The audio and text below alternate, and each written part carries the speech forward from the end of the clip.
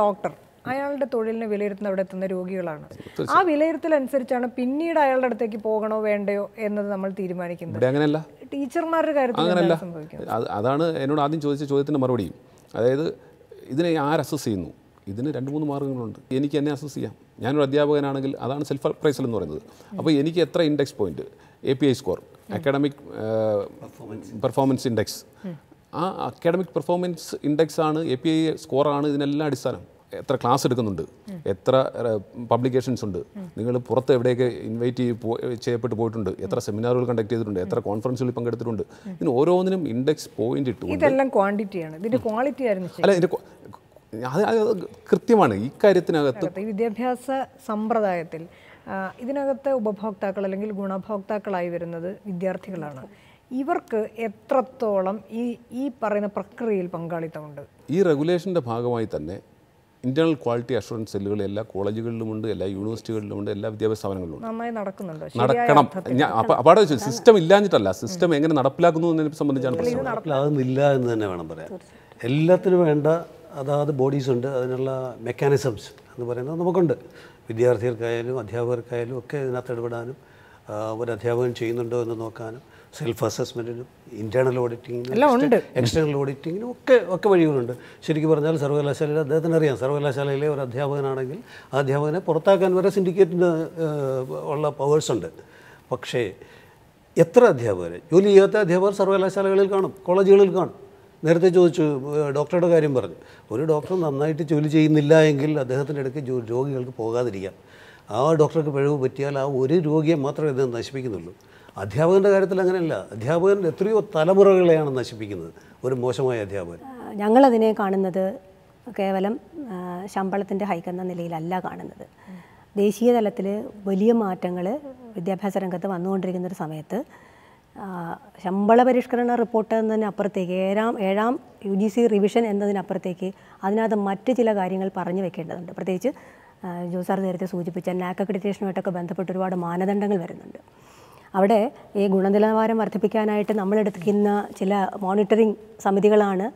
ഭരണകൂടത്തിൻ്റെ മോണിറ്ററിംഗ് വരുന്നുണ്ട്, NACൻ്റെ വരുന്നുണ്ട്, ഉദ്യോഗസ്ഥ സംവിധാനത്തിൻ്റെ വരുന്നുണ്ട്. ഇപ്പോൾ സാക്ക് പോലുള്ള സംവിധാനങ്ങൾ അതായത് സ്റ്റേറ്റുകളിലുണ്ടാകാൻ പോകുന്നു നമ്മൾ കാണുന്നുണ്ട്. ഒരു Indian higher education regulatory authority എന്ന ഒരു വ്യവസ്ഥയിലേക്ക് നേരത്തെ പറഞ്ഞ 15 ഡിസംബറിന് ശേഷം വന്ന വലിയ മാറ്റങ്ങൾ, ഇന്ത്യയിൽ ഉണ്ടാക്കാൻ പോകുന്ന വലിയ മാറ്റങ്ങൾ പ്രത്യേകിച്ച് ഉന്നത വിദ്യാഭ്യാസ രംഗത്ത് അടിമുടി മാറ്റങ്ങൾ ഉണ്ടാക്കാൻ പോകുന്ന തരത്തിലുള്ള ഇടപെടലുകൾ നടന്നുകൊണ്ടിരിക്കുന്നതിൻ്റെ മറുപുറമാണ് ഇതൊരു ആശ്വാസമാണ്, ഒരു മൂടുപടം മാത്രമാണ് ഇത്രയും ശമ്പള വർധന ഉണ്ടാകാൻ പോകുന്നു എന്നുള്ളത്. മറിച്ച് നേരത്തെ പറഞ്ഞ ആരാണ് അധ്യാപകരെയും അധ്യാപനത്തെയും വിലയിരുത്താൻ അവകാശം എന്ന് ചോദിച്ചാൽ കുഞ്ഞുങ്ങളാണ്. ഊണ് കഴിക്കുന്നവർക്കേ ഊണിൻ്റെ ഗുണമേന്മയെക്കുറിച്ച് പറയാൻ അവകാശമുള്ളൂ. അതുകൊണ്ട് കുട്ടികൾ തന്നെയാണ്. 1970കളിലെ പെറു പോലുള്ളൊരു ചെറിയ രാജ്യത്ത് കുഞ്ഞുങ്ങൾ തെരുവിലിറങ്ങി സമരം ചെയ്ത് നമുക്കറിയാം. സമൂഹത്തിൻ്റെ ഓഡിറ്റിങ്ങിന് വിധേയരാകാൻ എല്ലാ അധ്യാപകരും ബാധ്യസ്ഥരാണെന്നുള്ള പൂർണ്ണ വിശ്വാസമുണ്ട്. നമ്മുടെ ക്വാളിറ്റി അധ്യാപകരിൽ മാത്രം നിൽക്കുകയല്ല. എന്തുകൊണ്ടാണ് വിദ്യാഭ്യാസ നിലവാരം ഇടിയുന്നത്? വിദ്യാഭ്യാസ നിലവാരം ഇടിയുന്നു എന്നുള്ളതൊരു വസ്തുത തന്നെയാണ്. വിദ്യാഭ്യാസ നിലവാരം ഇടിയുന്നതിനുള്ള കാരണക്കാർ 3 കൂട്ടരാണ്. ഒന്ന് അധ്യാപകർ തന്നെ, 2 പഠിക്കുന്ന വിദ്യാർത്ഥികൾ, മൂന്നാമത് ഞാൻ നേരത്തെ പറഞ്ഞ പോലെ ഇതിൻ്റെ അഡ്മിനിസ്ട്രേറ്റേഴ്സ്, ഈ സെലക്ട് ചെയ്യുന്നവർ. ഈ 3 കൂട്ടത്തിലും നേരത്തെ പറഞ്ഞത് അർഹതയും അഭിരുചിയും യോഗ്യതയും ഉള്ളവരാണ് ഇരിക്കുന്നതെങ്കിൽ തീർച്ചയായിട്ടും സ്വാഭാവികമായിട്ടും ഇതിൻ്റെ ക്വാളിറ്റി ഇമ്പ്രൂവ് ചെയ്യും. അല്ലെങ്കിൽ ഇതിൻ്റെ മാനദണ്ഡം എന്ന് മാറാൻ ഏതെല്ലാം തരത്തിലുള്ള മാനദണ്ഡങ്ങൾ കൊണ്ടുവന്നാലും ഇതിൻ്റെ ക്വാളിറ്റി കുറഞ്ഞുകൊണ്ട് തന്നെ ആയിരിക്കും, ഇതിലും വഷളായിട്ട് തന്നെ പോകും. പണ്ടൊക്കെ ജനാധിപത്യപരമായി തിരഞ്ഞെടുക്കപ്പെട്ട സിൻഡിക്കേറ്റ് അംഗങ്ങൾ ഉൾപ്പെടെ ഇരുന്നു കൊണ്ടായിരുന്നു ഈ ആളുകളെ നിയമിച്ചിരുന്നത്, അല്ലെങ്കിൽ അധ്യാപകരെ തിരഞ്ഞെടുക്കപ്പെട്ടിരുന്നു, പ്രത്യേകിച്ച് യൂണിവേഴ്സിറ്റികളിൽ. എങ്കിൽ ഇപ്പോൾ അത് മാറിയിട്ട് UGCയുടെ കൃത്യമായ ഡയറക്ഷനുണ്ട്. അതിന് തികച്ചും അക്കാഡമിഷ്യൻസ് തന്നെയാണ് തിരഞ്ഞെടുക്കപ്പെടുന്നത്. അവർ ഡയലൂട്ട് ചെയ്താൽ പിന്നെ നമുക്കൊന്നും ചെയ്യാൻ പറ്റത്തില്ല. കാരണം ഇപ്പോൾ നിങ്ങൾക്ക് ആരെയും കുറ്റപ്പെടുത്താനാവില്ല. കാരണം ഒരു രാഷ്ട്രീയക്കാരനും ഈ പ്രത്യേകിച്ച് യൂണിവേഴ്സിറ്റികളിലെ നിയമനങ്ങളിൽ ഇടപെടാൻ യാതൊരു അവകാശവുമില്ല.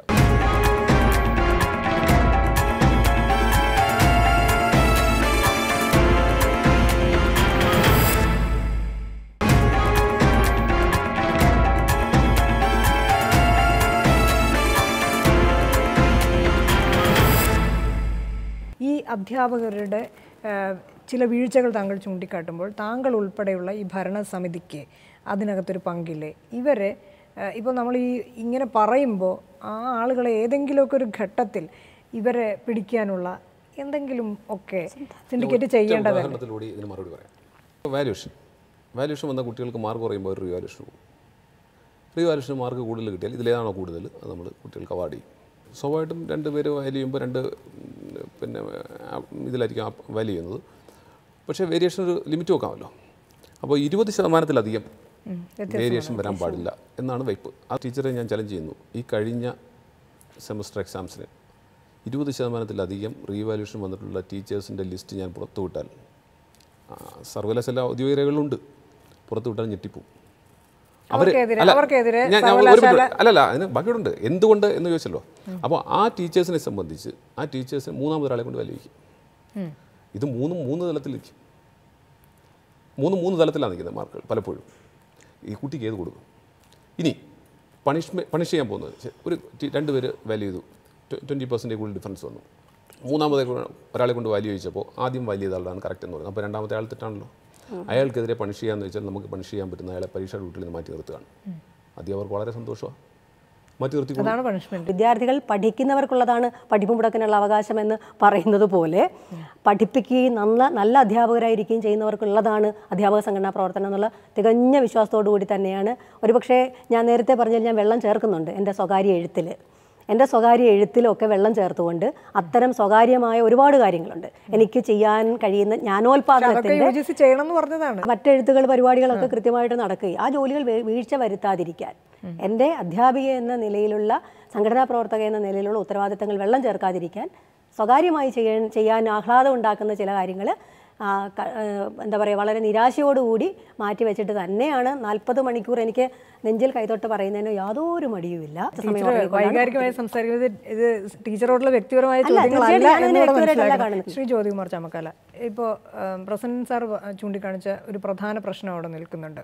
ഏത് മേഖലയിലും എന്ന പോലെ തന്നെ ഈ മേഖലയിലേക്കും വരുന്നവരുടെ കഴിവും മികവും അത് അളക്കാൻ അതിനെ തീരുമാനിക്കാൻ ഉണ്ടാകുന്ന സമിതികളുടെ ദൗർബല്യവും അതിനകത്തിരിക്കുന്ന ആളുകളുടെ യോഗ്യതയും ഇതൊരു പ്രധാന പ്രശ്നമാണ്. ഞാൻ വിദ്യാർത്ഥി രാഷ്ട്രത്തിലുള്ള വന്ന ആളാണ്. ഞാൻ വളരെ വ്യക്തമായി പറയാം. UGCയുടെ പുതിയ റെഗുലേഷൻ്റെ ഭാഗമായി ഇപ്പോഴുള്ള പാഠ്യപദ്ധതിയുടെ ഭാഗമായി അവിടെ സംഘടനാ പ്രവർത്തനം നടത്താൻ വിദ്യാർത്ഥിക്കോ അധ്യാപകർക്കോ സമയം കിട്ടത്തില്ല. കൃത്യമായി പഠിപ്പിച്ചാൽ ഇവർക്ക് ഇത്രയും നല്ല ഹൈക്ക് സാലറിയിൽ കൊടുക്കുമ്പോൾ ഇവരെ കൊണ്ട് അത്രയും അവർക്ക് അസൈൻ ചെയ്തിട്ടുണ്ട് ഡ്യൂട്ടീസ്. അതവർ ചെയ്യുന്നുണ്ടോ എന്നുള്ളതാണ് പ്രശ്നം. ഈ 40 മണിക്കൂർ എന്ന് പറയുമ്പോൾ ഒരു 40 മണിക്കൂറിന് വേണ്ടി മാറ്റിവെക്കുന്ന ഒരാൾക്ക് മറ്റു പ്രവർത്തനങ്ങൾക്ക് സമയം കിട്ടത്തില്ല. പുറത്തുള്ളവർ ഏറ്റവും അധികം ക്വാളിഫൈഡ് ആയിട്ടുള്ളവർ കിൻഡർ ഗാർഡനിൽ പഠിപ്പിക്കുന്നുണ്ട്. എനിക്കറിയാം അങ്ങനെയുള്ള അധ്യാപകരെ PhD ഉൾപ്പെടെയുള്ളവർ പഠിപ്പിക്കുന്നുണ്ട്. ഇവിടെ നമ്മൾ കിൻഡർ ഗാർഡനിൽ പഠിപ്പിക്കുന്നത് 2 കൂടെ കൂട്ടിയാൽ 22 എന്ന് പറയുന്ന തരം അധ്യാപകരാണ് ഇവിടെ കിൻഡർ ഗാർഡനിൽ പഠിപ്പിക്കുന്നത്. ഇവിടെ വിദ്യാഭ്യാസത്തിൻ്റെ നിലവാരം പോകാൻ ഒരു പ്രധാന കാരണം അത് തന്നെയാണ്. ആർക്കും അത്തരം സ്ഥാപനങ്ങൾ തുടങ്ങാൻ ആർക്കും അവിടെ ഒരു യോഗ്യതയും ഇല്ലാതെ ഒരു എന്ത് വേണമെങ്കിലും ചെയ്യാം. ഈ പറഞ്ഞ പരീക്ഷയുടെയൊക്കെ സംബന്ധിച്ച് എനിക്ക് കൃത്യമായിട്ട് അറിയുന്ന കാര്യങ്ങളൊക്കെ തന്നെയാണ് മാഷപ്പ് സൂചിപ്പിച്ചതും നമുക്കറിയാം. പക്ഷേ എന്തുകൊണ്ടെന്ന് കാണണം.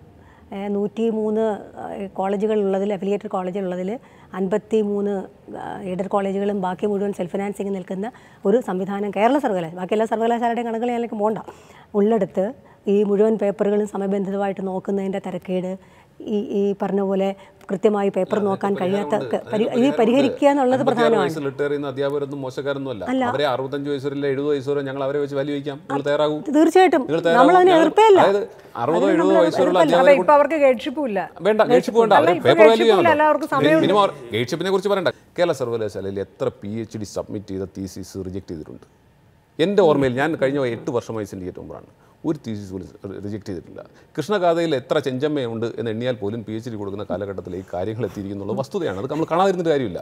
ഒരു ഘട്ടത്തിലും ഇത്തരത്തിൽ കാര്യങ്ങളെ ഗൗരവത്തോടെ കാണുന്നില്ല എന്നുള്ളത് വളരെ ദുരന്തമാണ്. എത്ര അധ്യാപകർക്കെതിരെ ആക്ഷൻ എടുത്തായിട്ട് പത്രത്തിൽ വരുന്നു? എത്ര അധ്യാപകർക്കെതിരെ നടപടിയെടുത്തിട്ടുണ്ട്? ഈ ഡിപ്പാർട്ട്മെൻറ്റിൽ പുറത്താക്കിയ അധ്യാപകരെ കോടതി വിധിയുടെ പിൻബലത്തോടെ തിരിച്ചെടുക്കേണ്ടതിന് സാഹചര്യം ഉണ്ടായിട്ടുണ്ട്.